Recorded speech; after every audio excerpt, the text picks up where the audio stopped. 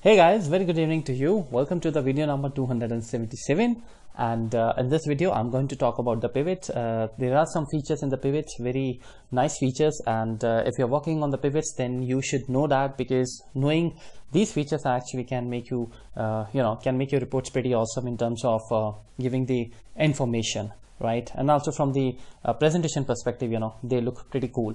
So my name is Ajay, and if you're watching the channel for the first time, we have 277 videos so far, including this one on this channel, and the channel is dedicated to all those who are actually working on the Excel and Excel VBA or MS Access or Access VBA. What you need to do is you just need to go to the playlist, and you see that on the channel you have the different playlists I have created for you. It has a combination of all the basic, advanced and the intermediate level videos.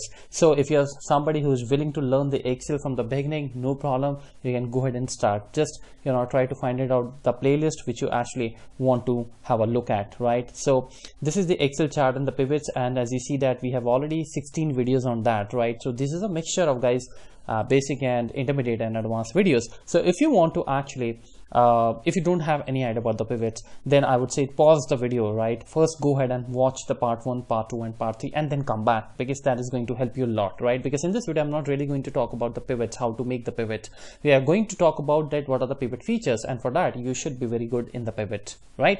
So let's quickly start with this, and so these are the things I'm going to talk about today. Now I have prepared a very small data, dummy data, but it doesn't really matter, because it's not actually about the data, right? Data can be in 10,000 rows, data can be you can have 200 rows or maybe 50,000 rows. That really is not the concern.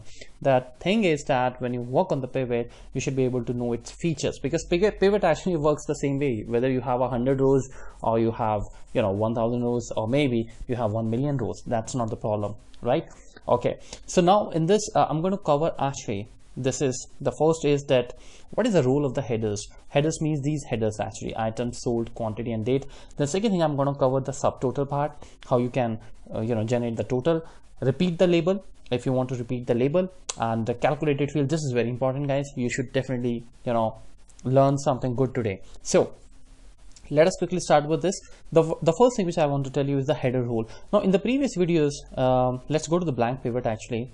Now if I go to the insert, and this is how we create the pivot, right? I am again repeating, I'm not really going to talk about the pivot from the beginning, because we have already uploaded the videos on that. So this is how basically you select the pivot, guys, right? Now when you select this table, as I have selected it, which is A1 to D17, and you press OK, normally pivot gets formed. So it's pretty cool, right? There's no challenge in that. But sometime, because of the lack of the knowledge, there can be one thing that when you're going to select the pivot table, I'm again repeating the same step, but this time what I will do, insert in the pivot, and I go in the sheet 5, instead of selecting the this header A to D, I selected the header called A to E, as you can see here, right? So E is your new column, but the problem with the E is that it is blank, there is no header. So when you press actually OK, you get to see the error. The pivot table field is not valid. To create a pivot report, you must use the data that is organized as a list with the label column. So that simply means that blank headers are not allowed, guys, in the pivot, right? I hope you understood this. It's very simple. Not only this, sometime so this is, chances are very less that you will definitely go you will go ahead and select the extra column. Chances are pretty less, but maybe your data can have a blank row. Then what will you do? Or maybe somebody can even give you this data and they have hidden this. Let's say it's entirely blank, right? Then what will you do? Because now also if you create the pivot on this, you see that we will not be able to create that. Now according to you, you are selecting the data perfect, but you just did not observe that there is a column C which is hidden and it is actually blank, and you keep on you keep on googling and you keep on seeing that why this error is coming, there's no blank header, so that's the reason I'm telling you this. This is very important, right? But at the same time, now one more thing which I want to tell you. If your table is, let's say, I'm just simply going to unhide it. Let's say I'm going to write here any header, let's say test, right? Now test has no data, perfect, no problem. So it will be very interesting to see that whether now if we go ahead and create the insert pivot, will I be able to create the pivot? Well, of course, yes, because of the reason headers cannot be left blank, but the data, that really doesn't matter to the pivot. Obviously, if you create this data as blank, if you delete everything, what will happen? Pivot will be blank, but as long as the headers are there, everything is going to look neat and clean. So let me undo it, and let's just delete this. We don't need this. I just wanted to explain you. So the first part is covered, guys. If you get this kind of an error, always remember that there is some blank header. All right. And remember, I remember that when I actually started my career, I used to work in the Excel. The pivot was a new thing long time back. I mean, way back in 2002, I think. So this error irritated me so much, right? And that point in time, it was we were not really so educated about the YouTube channel and the Google. We used to actually take the help of our seniors, and we used to maybe reach out to the people actually who know the Excel pretty well. So I mean, right now, if you compare it, the usage, the YouTube channel, how many times you visit the YouTube channel for our learnings, and 10-12 years back, there is a big difference, trust me. So we are good to have all these channels, right? Be it my channel or any other channel. That's absolutely fantastic. Okay. Now, what is the second thing, guys? Subtotal. Now, you see, I'm going to create one report. Let's say, let's have the date-wise, the items, how many items are sold actually, are sold. What is the total revenue we got it from these items, and according to the date, right? So I'm going to simply create the pivot. First, I will create the simple pivot. So I just go to the, sorry, I have to give the data. So I come back to this sheet and I select this. Now what we need to do is I'm going to click the items here in the row. I have explained this in my previous all videos, and then what you need is sold. It has to be sum, perfect, and then we are going to actually we don't need the quantity, that's fine. I'm going to simply put the date here. All right, now this is my table. This is how the table look like. I can quickly go ahead and instead of the sum of the sold, I can just keep it sold. Okay, I can write here sold. All right, or maybe I can write here revenue, whatever you want to call it, that's fine.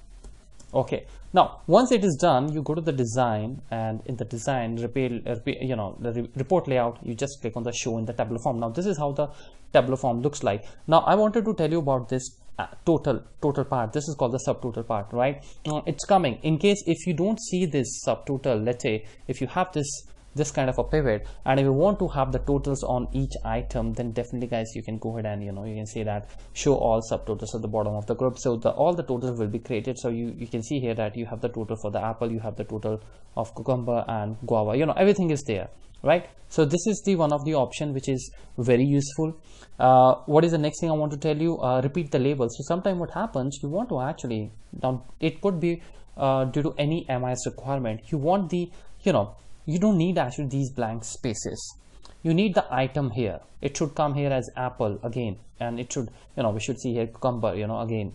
So guava should also be repeated. So what you can do is you can simply go, instead of using any if condition here, that's what actually we used to do long time back in Excel 2003.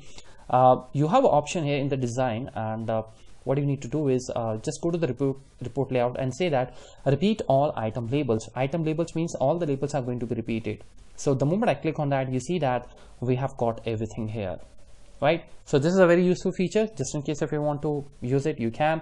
And then there is one more thing which I want to tell you, that how to insert the blank line as well after every apple total. If you want to create a blank line, just in case if you want to make it you make it more presentable. I would say this is also presentable. There's no problem with that, but it's good to know the option. So what you can do, guys, in the design view, go to the blank row and say that insert blank line after each item. The moment you do that, you see that every blank line is automatically going to be inserted, right?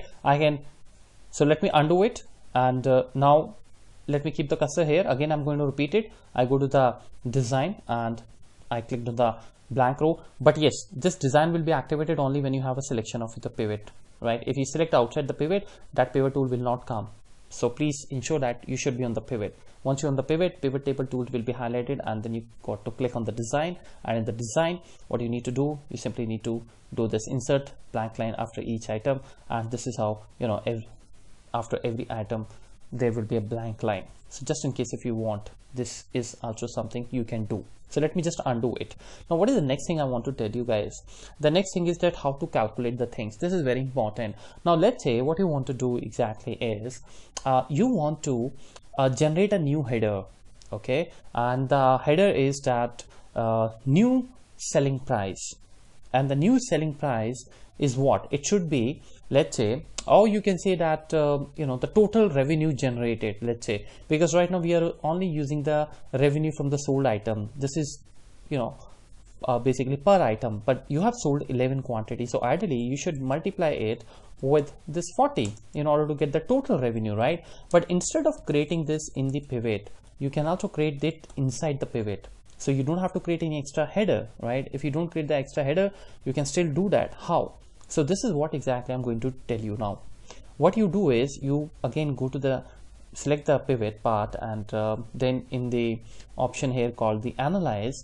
Now I am using 2016 guys, so that's why I see here analyze. You would see here a different tag. I really don't remember that, but I guess it is layout, I believe. But pivot table has two tags, one is the design and one is the another one. Just go there, and this is the window, you know, sub menu, which you will see. There's no changes in that. So, right, so in that what we need to do now is we need to actually create the calculation. We need to create a new field item. So I click here and I say that calculated field. When you click on the calculated field, you have a name. Now name you can give whatever you want. So I give that total revenue generated. Okay, this is what I will write, total, or I would say that revenue total. Okay, now what is the formula you want to do? So for the formula you need to multiply the, you know, table item. So what I will do is sold multiply by quantity, and that's it. And then you need to click on the add. Once you click on that, you see that revenue total is added. Just press OK, and there we go guys. You see that I'm getting the total also. So this is the revenue per quantity, you can say, or you can write it better. I think you should write it this, you know, the cost price, let's say.